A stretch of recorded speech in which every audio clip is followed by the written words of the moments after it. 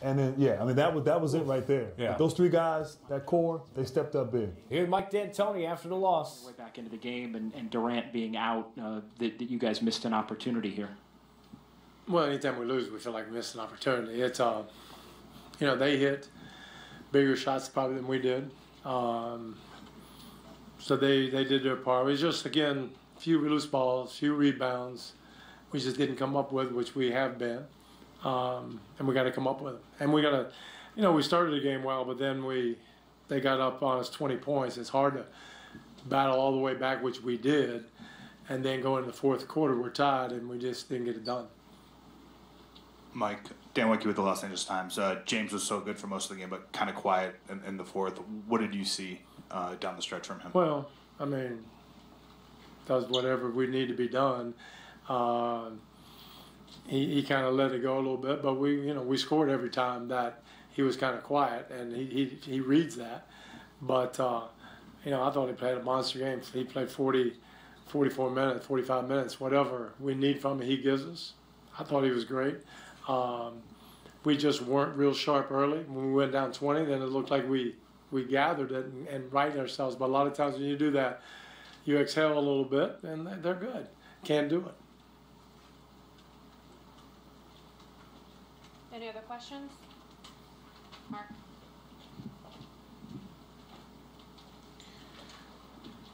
Mike, how do you look at things now, going back to Houston down 3-2? How do you look at the series now? Well, obviously now, we got 2 more games, got to win them both. We are at home, and it's just a must-win. But, we know that. This is the must-win tonight. And if it is the must-win tomorrow, it's always a must-win. So we'll be ready.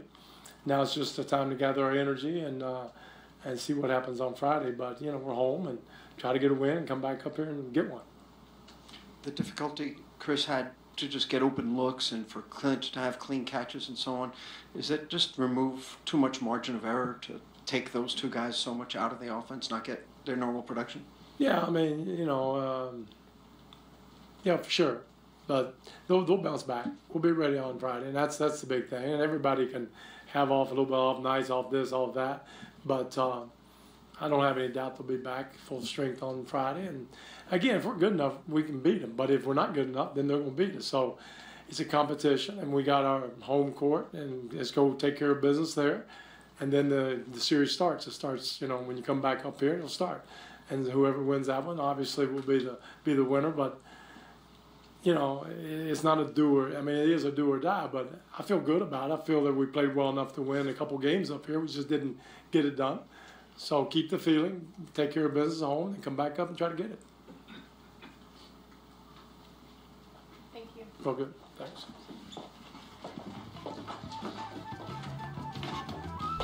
You heard there from Mike D'Antoni. They will have home court. We will get plenty more into KD and information, I'm sure, coming from Coach Kerr in a couple minutes. We'll see whether or not, and he had the same calf strain in 2017, missed 2 games. We'll see what happens. Obviously, it's the playoffs. A couple of things to note from looking at the statistics here. Nobody in the starting lineup for the Rockets was worse than a -1. Austin Rivers, a -20 in 24 minutes. The bench did not play well. The other thing we got to talk about is James Harden, who, look, the usage that he had during that month of the season, guys, where everyone was injured, the numbers were incredible, but we wondered, would he tire? After KD goes down, don't you want more aggression? He took 4 shots. He made 3 of them. But we're talking about the entire fourth plus 2 minutes. To do the math, 14 minutes of play, and he took 4 shots, in which he only missed 1. Don't you want more aggressiveness out of an MVP when you see, like you talked about in pregame, a weakness of your opponent? Don't you want to see James go to the basket more? Do more? You do, and you do question whether or not he was tired. I thought when Durant went down, I thought, okay, this is right. Harden's going to take off. Yes, he smells the blood in the water. Mm-hmm. He's going to go for it, and surprisingly, he didn't. And it wasn't like Golden State was really doing anything unusual. They weren't trapping him. They were switching the screen and roll. He just looked to not be aggressive, wasn't attacking, and in that stretch there, the last sort of 6 minutes, 5 minutes, he wasn't getting the ball. I mean, it's a guy who's had the ball in his hands the whole game, and there were a lot of possessions. Chris Paul, who was trying to make plays off the dribble and was struggling getting by and turning the corner. So a little bit alarming if you're Houston. I'm not sure if he was overwhelmed by the moment. I doubt that. I think it was probably a little bit of fatigue, but you just can't be fatigued right now. You almost can live with him taking bad shots, taking tired shots, but you want the ball in your best player's hands, and Houston failed to do that. 2 years ago, we had all those conversations in the offseason. Are there going to be enough basketballs for the two of them? And look, they've had a tremendous amount of success. But it looked like it was a problem there at that point where you want James to have the ball. Chris took double the shots he did during that time, 3 of 14 overall. And for James, 10 of 16, efficient, 8 of 10 at the line, 31 points. But I'm looking at those numbers thinking, geez, would have been nice to see him take more shots in the fourth, Zeke. Yeah, and it would have been nice, but you do have to give Golden State some credit. I thought they defended him well. And I also thought that, Chris probably could have made a couple of more plays, didn't make them, which I thought really hurt the Rockets down at the end, because even if Harden was tired, Paul didn't really give him that extra oomph that he probably needed out on the floor at that time. Gordon is not a guy that puts it on the floor. He's a guy that, waits for the shot. So I just thought that Golden State did a much better job down at the end defending him. And when Durant went out, I thought Houston really missed their opportunity to take advantage. There was a 2-minute stretch there where they clawed back into the game and then even went up 1. But they couldn't quite really close the door. They left the door open, and I think Steph got hot, Clay made a couple of shots, and then it was over. Irony is, you kind of wish for more of the isolation basketball at that point with Harden. Here's Coach Kerr. Travel to be determined for Game 6.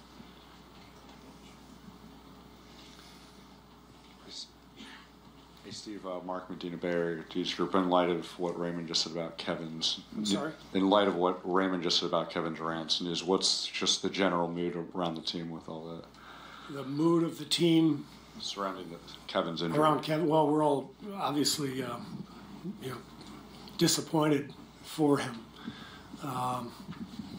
and excited about the win, but concerned for Kevin and disappointed for him. He's been on this incredible playoff run, and I'm proud of our guys for pulling the game out, and we'll see how Kevin's doing tomorrow. Coach, Logan Murdoch, NBC Sports Bay Area. With Kevin out, we don't know for right now, but if he is out for an extended period of time, how much onus are you looking at Steph going forward in his play? Yeah, I mean, if Kevin is out, then what you saw in the fourth quarter is what you're going to have to see going forward. We're going to have to find a way, but got it done today. I don't know if you're a soccer fan, but Liverpool yesterday came out with just one of the great wins in soccer history. And after the match, their manager Jurgen Klopp said, the young kids in Liverpool are probably asleep by now, so I'm just going to go ahead and say it, but our boys are fucking giants. That's what he said. And I know how he feels, so I apologize to my mom, who is probably watching, but our guys are fucking giants. That was an unbelievable victory tonight. What's that? Yes, after dark. I'm a different guy right now. Sorry, Mom. Front row, right-hand side. Steve, Nick Friedel, ESPN. Were you able to talk to Kevin? Yeah. How is he doing? He's disappointed, but he's excited for our guys and for our victory. But we'll see. Like I said, we'll see what happens the next couple of days. Tim Gallick on The Athletic. Steve, when in the moment you see Kevin go out, do you have to fire your guys back up? Was there a moment of, oh my God, was there a speech given? How do you recalibrate that emotion, or how do you focus that emotion? Well, it was such a weird game because, we played so well in that second quarter, and probably should have gone in at half up 20 or more. We missed a bunch of shots at the end of the second quarter, open threes, and then I made a mistake not getting Draymond out of the game on that last play. He picks up his third foul. And, all of a sudden they start the third quarter strong, and it's a game again. And it felt like it was slipping away. So, I think our guys just, they've been here so many times. They've been through these battles for the last 5 years, and they got a lot of guts, and they just pulled together and got it done. There's no speech necessary. They knew what they had to do.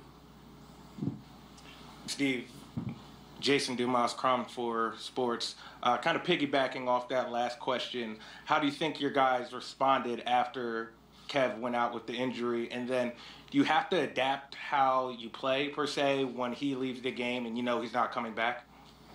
Well, they responded beautifully. And, yeah, we have to play differently because he's such a huge part of what we do.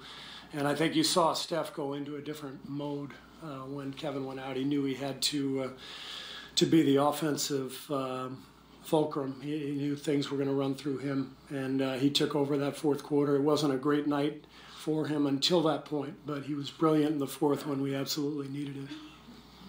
Steve, Janie McCauley from AP. When Draymond got the technical and then goes down and hits the three immediately, how big of a sequence was that? And then Clay hit one the next time down. Right. That could have been a momentum shift the other way, I guess. Possibly. Yeah, that was a huge time of the game. You know, Draymond gets the tee and then hits the three and brings the house down, and pretty much summarized Draymond in a nutshell right there. That's who he is. He's an unbelievable competitor. He makes big shots when we need him to, and makes big plays and gets the crowd into it. I thought Clay's three that followed was fantastic, and I believe that came off of another offensive rebound from Kavan. Kavan was the unsung hero tonight. He was tremendous out there, and he made some huge plays for us, including that save in the corner near the end of the game when Clay ended up getting the lay-in to seal the game. Fourth row, right-hand side. Steve, Ron Krychek from the San Francisco Chronicle. You kind of alluded to it on Steph, but he seemed like strangely out of sorts in the first half, not just missing shots, but not, missed some passes where he wasn't paying attention. What sort of clicked? Was it Kevin's injury, do you think, that kind of got him back to being Steph, or what changed? Yeah, I think so. I think when Kevin went out, I think Steph just went into a different mindset, and, kind of reminded me of 4 or 5 years ago before we had Kevin. We were heavily dependent on Steph generating a lot of our offense back then, and he doesn't have as big of a burden on his shoulders now, but he's fully capable of taking on that burden when necessary, and tonight it was necessary in the fourth quarter. Far back left-hand side. Marcus Thompson with The Athletic. Steve, you've shortened the rotation quite a bit for this series. Will fatigue and injuries force you to go deeper than you have the first 5 games? Yeah, with Kevin out, it changes everything. So we'll have to reconfigure the rotation, and we'll have time to do that on the plane tomorrow with the staff, and we'll figure it out and try to go from there. Tony Harvey, Sacramento Observer. Coach Kerr, obviously the dynamics changed with Kevin going out the game, but can you talk about like the first quarter where you guys had 14 rebounds, 11 assists? Klay Thompson had 12 points. You came out with force. Was that the force that you was looking for to start the game? Yeah, we came out like we needed to come out, protecting our home court and taking control of the game early. We had a great first quarter, and that's kind of what you have to do in a series like this. The home team has won every game. You got to protect your home court, and we did that tonight. And it started right from the opening tip. Anthony Slater with The Athletic. I know it's been reported as a calf. There was concern about it possibly being an Achilles at some point. That has 100% been ruled out, though. Yeah, it's not the Achilles. And, when I walked into the coach's office after the game, the replay of the play was going on. And I thought the same thing because he kind of looked back like he had been kicked or something. And I thought...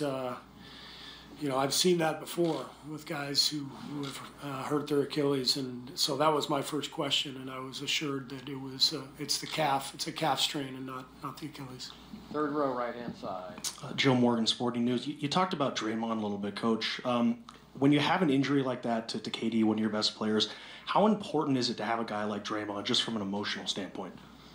Well, Draymond is critical to us, whether Kevin is here or not.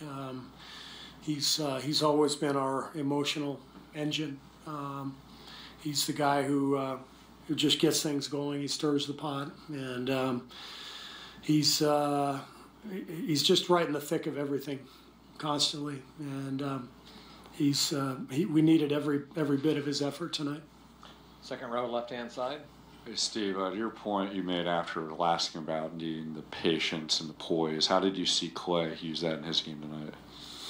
Well, Clay had a phenomenal game.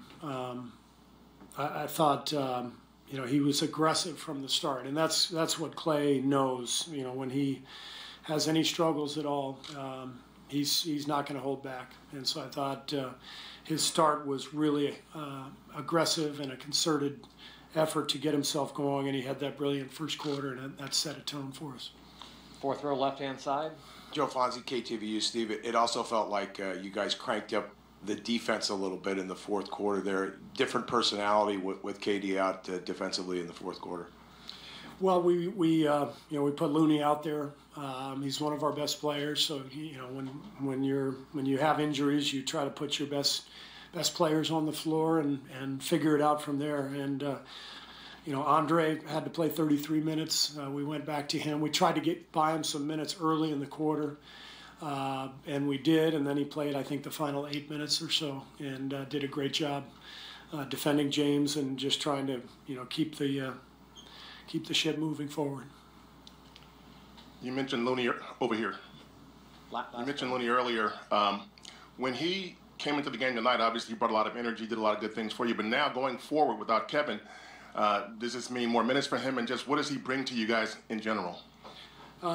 He's a really, really smart basketball player. He understands the game just innately. He's in the right place at the right time. He took 2 shots all game, but had a huge impact with the offensive boards.